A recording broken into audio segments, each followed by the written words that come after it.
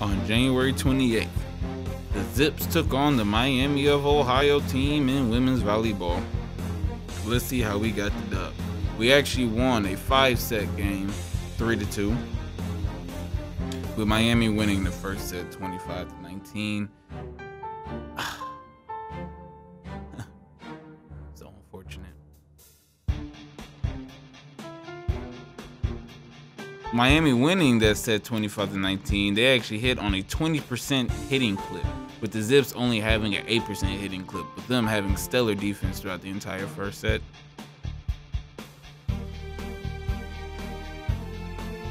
Alexis Atleta with a great kill there. Alexis Atleta with another great kill. Alexis Atleta, in fact, actually leads our team in kills for this entire year. And she led the team in kills in this game with 14. The second set was a different story. Won by Wei, scoring a 9 straight points served by Wiegand, who actually had 34 assists in this game. What a great game by Wiegand, which erased a 18-15 deficit during that second set.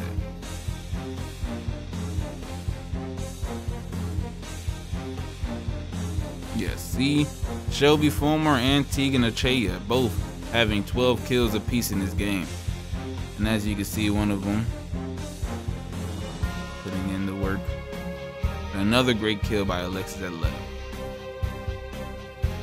Tom Hannah must be really doing a great job with her team. But in fact, we are only 1-2, and we have a 1-2 record in the MAC.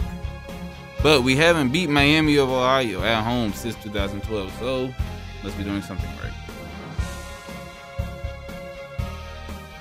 In set 3, Miami actually won that set though, 25-21, despite only having a 5% hitting percentage.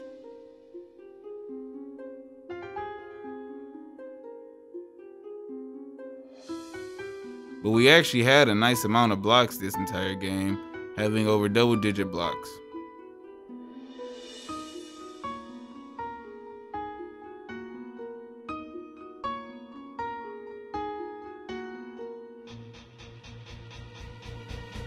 And I don't know if anyone noticed, but Taylor Sherritt also had 27 digs for the game.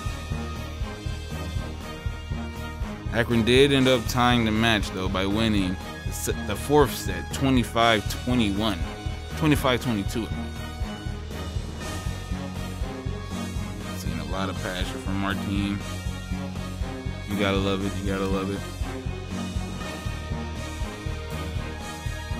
Set 5. In the final set, the Zips actually had 7 kills against 0 errors and got the win while hitting at a amazing 33 hitting percentage.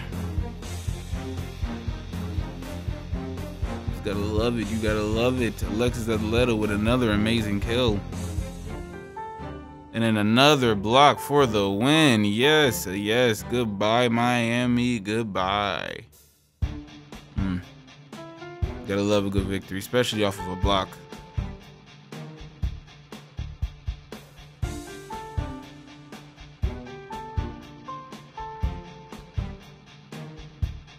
Yes, Miami winning, or Akron winning this game 3-2 against Miami. I am Terrence Page, and this is your Sports Report.